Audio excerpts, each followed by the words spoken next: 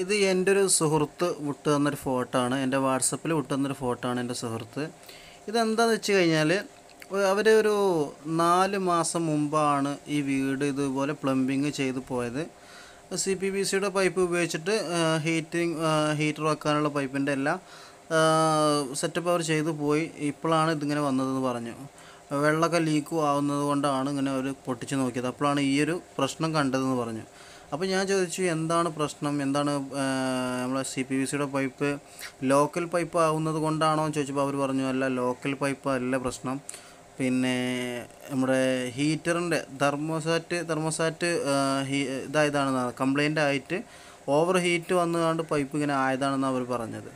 അപ്പോൾ ഇത് ശരിക്ക് ചില ആളുകൾ ഇപ്പോൾ ഞാനത് പറയാനുള്ള കാരണം എന്താണെന്ന് വെച്ച് കഴിഞ്ഞാൽ, ഒരു പ്രൊഡക്റ്റിൻ്റെ കാരണത്താൽ ഒരു പ്ലംബിങ്ങുകാരുടെ പേര് പോകും. മനസ്സിലായില്ലേ? അപ്പോൾ ഇതുപോലെ ഇപ്പോൾ ആ ഹീറ്ററിൻ്റെ പ്രശ്നം കൊണ്ട് ഇപ്പോൾ അവരുടെ ആ നാട്ടിലെ അവരുടെ പേര് പോയിട്ടുണ്ട്. അപ്പോൾ ഇതുപോലെ പൊളിച്ച് നോക്കിയപ്പോഴാണ് അവർക്ക് സംഭവം മനസ്സിലായത്. ഹീറ്ററിൻ്റെ തെർമോസാറ്റിൻ്റെ പ്രശ്നം കൊണ്ടാണ് ഇതിങ്ങനെ ആയതെന്നാണ് കണ്ടുപിടിച്ചത്.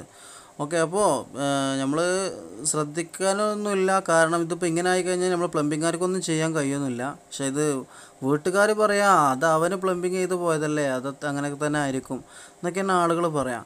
അപ്പോൾ നമ്മളൊരു കാര്യം ശ്രദ്ധിക്കേണ്ടത്, ഇപ്പോൾ മാക്സിമം എന്ത് ചെയ്യാം, പിന്നെ പറ്റുമെങ്കിൽ നിങ്ങൾ PPRൻ്റെ പൈപ്പ് ഇട്ട് കൊടുക്കുക. ഇപ്പോൾ അധികം ആളുകളും യൂസ് ചെയ്യുന്നത് PPRൻ്റെ പൈപ്പാണ്. ഈ PPRൻ്റെ പൈപ്പ് ഇട്ട് കഴിഞ്ഞാൽ ഇതുപോലെ എന്ത് പ്രശ്നങ്ങൾ വന്നാലും നമുക്ക് ഒരിക്കലും ഇതുപോലത്തെ പ്രശ്നങ്ങൾ വരില്ല. ഹീറ്റ് കൂടി വന്നാലോ അല്ലെങ്കിൽ ഒരു പ്രശ്നവും വരില്ല. പിന്നെ നമ്മൾ ഇനി ഡ്രില്ലിൽ എന്തെങ്കിലും ഹോളൊക്കെ ആയി കഴിഞ്ഞാൽ നമുക്ക് അവിടെ മറ്റേ പൈപ്പൊക്കെ ഹീറ്റ് ചെയ്തിട്ട് ഒട്ടിച്ച് കൊടുക്കാനൊക്കെ സാധിക്കും.